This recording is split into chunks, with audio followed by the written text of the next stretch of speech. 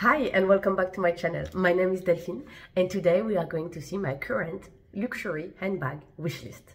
So the idea of this video was given in the comments. I was talking with one of you and she was asking about my current handbag wish list. And since there are quite a few on the list, I thought it's worth making a little video. It's a wish list which is of course always evolving. There are new bags coming out. I buy some of the bags. Also sometimes I just change my mind and some of the bags go out of the wish list. And some I'm also sometimes in between. I'm a bit unsure what to do. And so we're gonna see that now in this video. Both the bags which are now on my wish list as well as a few which now ciao, bye bye, got kicked out of the wish list. I'm gonna start with a very classic bag. I like classic bags. It's one of the things. If you've seen my core luxury handbag collection, you know this was one goal of mine. I had a few brands in mind and I wanted to buy some of their bags, and I got the core, the ones I really wanted. I'm done with it and I'm extremely happy. But there are still a few other brands where they have also iconic handbags, and I would like to add them to this little core collection of mine. So for example, from Bulgari, there's a Serpenty bag. So Serpenty is of course also their jewelry line, which is, I mean, I find personally beautiful. But they also have bags and a lot of things. And I really like the classic one. I'm a bit unsure about the color. They have so many variants and so many different colors. And it's a bag where at one point I thought it's maybe a bit too much for me. And then I saw it worn in the street once. And also once an influencer I follow was wearing it. And I was like, no, it's really nice. It has to stay on my wish list. And so it's back on it. And they retail, depending on the size, the type of leather and so on, typically between 2,200 and 3,400. So I feel like in the luxury world, it's also something that is still kind of affordable, let's say. So yeah, I'm also a bit unsure about which color I will take, to be honest. So it's in my luxury wish list, but it's not the priority number one of my wish list. I'm gonna come to the priority number one in a short moment. It's really one which is there, and if at some point I have some budget and I see one, I go in the shop, I see one I like, I will go for it. But at the moment, it's not like I saw a specific color, a specific model where I'm like, okay, this is the one. So it's still a bit in standby. I keep an eye on the new releases and so on. And I'm waiting. I saw once a bit darker red, which was looking really amazing. But somehow it was not available online anymore. So yeah, I don't know. I keep my eyes open. Then another one, which is cheaper, of course, but I don't have one of their bags, is Pollen. So Pollen is of course very well known. I guess you've heard about the brand. They have much more affordable price point. I hear everywhere the quality is amazing. I have friends who have bags from Pollen. I was myself a few years ago in a shop from Pollen with the intention of buying one of their bags. And it was a time when they had only, I think, 3 or 4 different models. Now they have a dozen. And I don't know, I tried them and somehow I was not convinced. Like the spark was missing, you know, like this little something. So I did not buy any of them, but it's definitely something that's still on my list. And every time they release a new bag, I'm having a look and I'm thinking and I'm hesitating.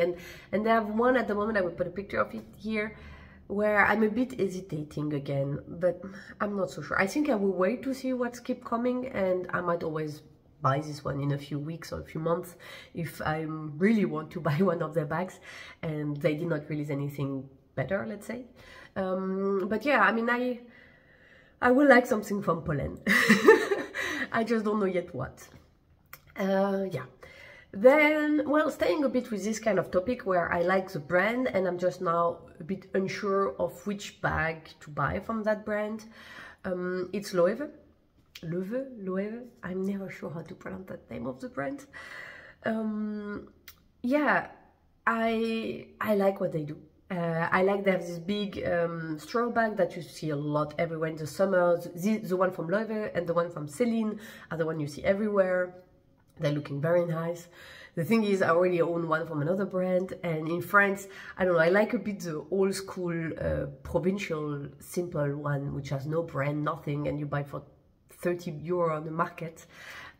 I like this one. So I did not go for one of the brand names for that. There was a time I liked the puzzle bag, but then I found out, okay, it's not really a bag that in my everyday life and my style will really fit. So and so yeah, I've been kind of waiting around. I know Loewe, they make very nice collaborations, sometimes also with anime, with Miyazaki and so on. They did several very nice collaborations, and so I'm thinking, okay, maybe at one point I might go for this kind of thing, a collaboration, which is a bit weird for me because normally luxury handbags, I tend to go for very classic things, which are 100% timeless. But with Loewe, I feel like it would be worse. I mean, it would be fine to buy one of these a bit limited edition, a bit special collections. And also, although it's luxury and it's definitely not cheap, it's not Dior kind of prices. So I feel, okay, it could still be fine. And yeah, so I'm keeping my eyes open for it. I don't know if you've seen the collection. Tell me if you have bought any bags from Loewe, from one of the special collections, if you like it, if you still wear it. I would be curious to know how actually it goes through time. Let's see. I'm sorry if my voice sounds a bit blocked. I've been sick. The kids have been sick and so on. I'm just barely recovered.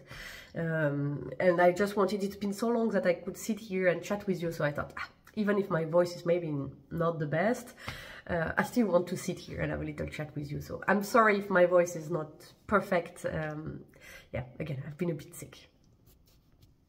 Then two new bags, which are actually, I'm kind of hesitating. One is the new one from Yves Saint Laurent. It's called the 37, and it retails from between 1,790 and 2,400 from what I could see. There are 3 sizes. It's new, it just came out now, and I saw that the biggest size, the kind of camel, they call it cognac color, is even made of plant leather, which I find, why not? I mean, it's quite nice, it's more sustainable. And at the beginning, I liked the shape, and when I saw it in the ads and so on, I was like, yeah, but it's not very convenient for me. I need often to have my hands free, and it's just this small handle. And then I clicked to go to their website to see a bit more pictures, and I saw that they actually have a strap to wear it on the shoulder. And this definitely brought it back into the domain of possibilities. And the price, I think, is also quite fair. So yeah, I'm thinking about the cognac one because I don't have a lot of colors. I don't know if they will bring more colors because it's a new bag, so maybe they just test it out and then they will bring new colors. But it's also Yves Saint Laurent, which is not typically doing a lot of crazy colors. So it can very well be that they will stay with these colors. In which case, since it's mostly black, this cognac, and they have also some off-white color, but I would not go for off-white, not with those prices. So I think I would go for the cognac. And yeah, I mean, I'm thinking about it. I'm probably gonna wait a tiny bit to see how it's been worn. Probably some influencer will wear it on Instagram, I guess. And I'm just looking to see it a bit styled around and see, yeah, if I actually like it once it's styled. So let's see about this one. And then my number one, which I'm almost certain I'm gonna buy this year, probably for Christmas. Every Christmas I buy a bag, or not necessarily a bag actually, I buy something, often towards luxury, as a gift to myself. Of course, sometimes I ask if some friends or some family are looking for ideas and I don't really have any ideas. I ask them if they want to participate, and sometimes they contribute, and then I just put what's missing. Sometimes I also have enough other gift ideas, or they have ideas themselves, and then I just buy it myself. But it's kind of a little tradition that I've been doing for a few years now, and yeah, I find it nice because then it's also, you also associate the bags to kind of a special moment, you know, so I like to do it like that. And so I think I'm gonna buy this one, and I've been talking and I did not tell you which bag it is yet, I'm sorry. It is from Celine, the Sac 16. sac 16 if you bag 16 if you translate it. And if you saw the video I made where I was asking you to help me choose a handbag, I was already hesitating at the time to buy this bag because it's been in my wish list since forever, and it was going out and again in and so on. And a lot of the comments of you said, yeah, it's really a nice bag. The thing is, I was looking for potentially a white color, and then no, I will not go for the sac 16 in white. But guess what? They released it in burgundy. And this is a color I love. And I was like, oh my God, this is mine.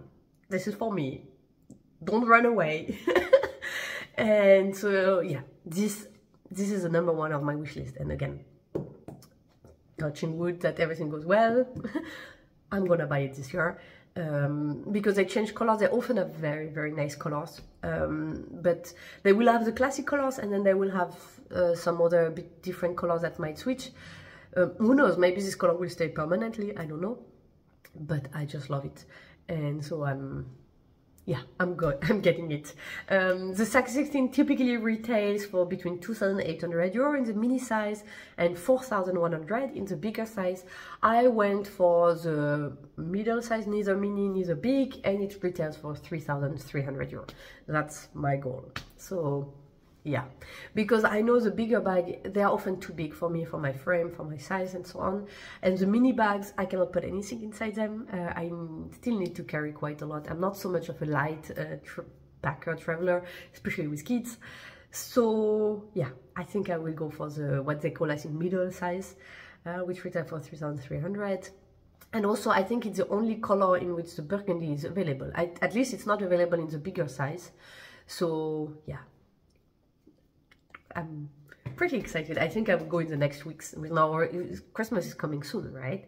But I don't want to go too early because then, you know, you have the box and I want to wait for Christmas, and then you have the box and you're just like, and then you're looking at it all the time, and I'm not good at that. So I can hold off for a few days, maybe a few weeks. I hesitated in putting the S there. It will still be on the border, but definitely not 1.5 months looking at the box, staring back at me, and no. So, but I don't want to wait too long either, because if it gets sold out, I'm gonna be very sad. So yeah, I'm gonna see. Maybe, you know, it's always this balance, right? So let's see. So that was definitely the number one on my list. And another thing which is on my wish list, and I thought, oh, that could be a good candidate, and then looking at the picture, I thought, actually not. So if you also saw my video with my luxury handbag collection, you know I don't have a bag from Prada. And this is also definitely on my wish list. I mean, Prada, right?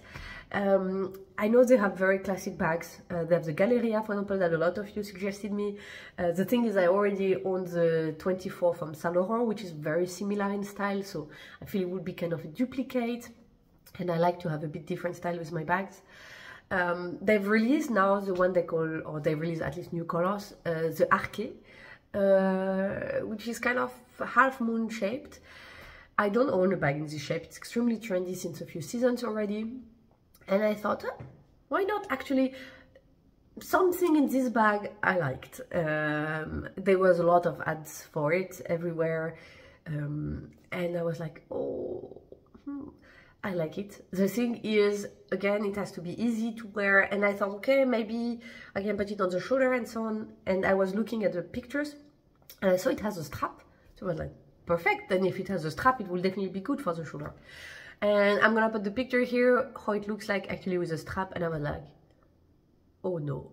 I don't know what you think, but I find the way they attached the strap to this handle looks extremely weird. I don't know if it's just me.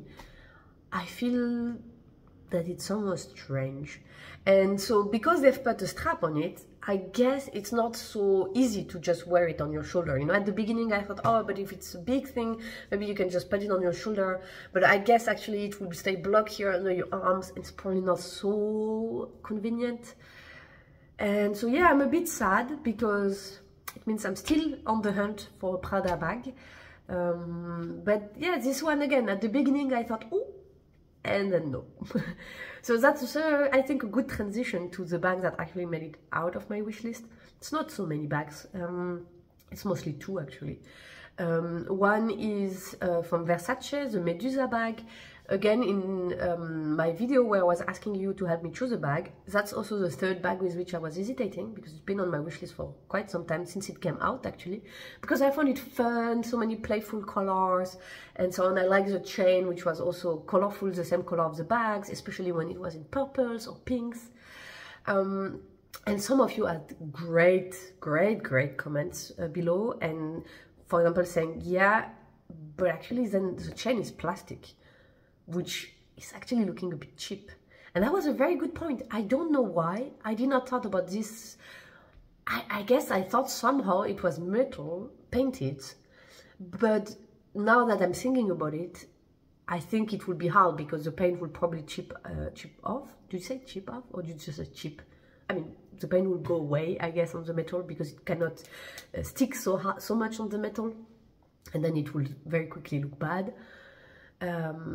So, okay, I guess I understand why they could not do it on metal, but yeah, indeed, I mean, if it's just plastic, yeah, then I don't know. And some of the comments were saying also that apparently the quality is not that good and so on, and yeah, it's not costing 5,000 euros, but it still costs more than 1,000. I think it's at 1,800, something around that, and for that price you want some quality. I mean, come on.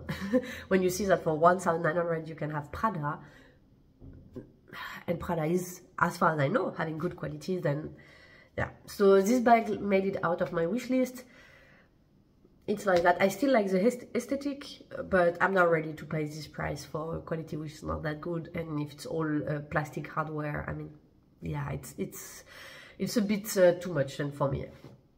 And then the other one, if you've seen my recent video about Chanel, that Chanel bags, like Chanel as a whole made it out of my wish list currently. Not saying it's not gonna come back, who knows what the future holds, but currently, based on what's been happening, based on the price increases, low quality issues, it's out. I know I see a lot of videos. I love to watch YouTube videos, so I'm watching a lot of them, and regularly some of the ones I follow, they know.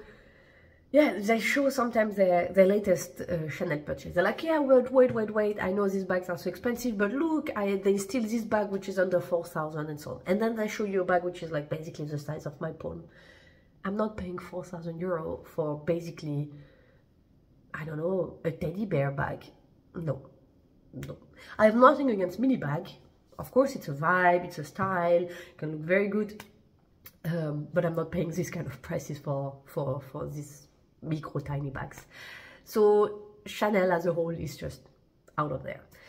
So yeah, and I think that's about it, guys. I think it's already quite good. I already have a wish list where sometimes I feel it's so long. I'm gonna keep my eyes open for a few brands like Pollen, Loewe, Prada. I'm gonna keep an eye on them. Cross your fingers for me for the Celine, the Sac 16, that it's gonna work out this year. And let's see, maybe also the YSL. Let's see. And yeah, please don't hesitate to tell me if you own some of those bags. Tell me in the comments below what you think about them, what has been your experience with the quality or anything. I'm always looking for it. I mean, you saw that I mean, I really value your comments, and I really like to exchange with you, and it helps me. Like, for example, now thanks to you and your comments, you avoided me making a mistake by buying the Medusa. So thank you a lot. So if you have any other insight or view, then please share them with me. Tell me also what's your wish list, what are your bags. Maybe I can also help you, and maybe I own some of those bags, so I can tell you my opinion about them. Yeah, let's just have a chat. And I will put here a video in case you have not seen it yet. And if you've enjoyed this one and you would like to see more, you can of course subscribe to my channel by clicking there. And I will see you in the next one. Bye guys.